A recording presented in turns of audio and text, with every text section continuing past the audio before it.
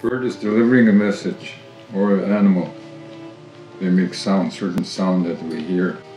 In other words, when a person is going to pass away, the birds or the animals come by and they mention it. But they never, how would we know who? We never know who. But they seem to travel and tell us.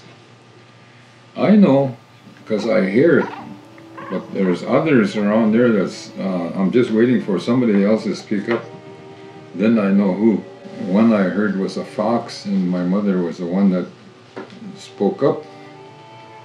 Ah, Jude.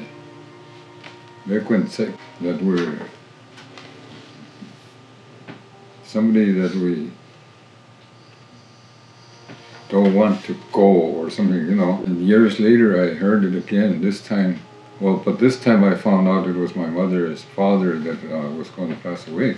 And ever since then, whenever I hear that fox, it's the same sound. But I just sit there. I'm waiting for a response from somebody. Ah, what's that? Did in that? What is it? What's making that sound? Neko. Fox. Neko. Even the Navajo say that. Non ci posso credere. Guarda qua.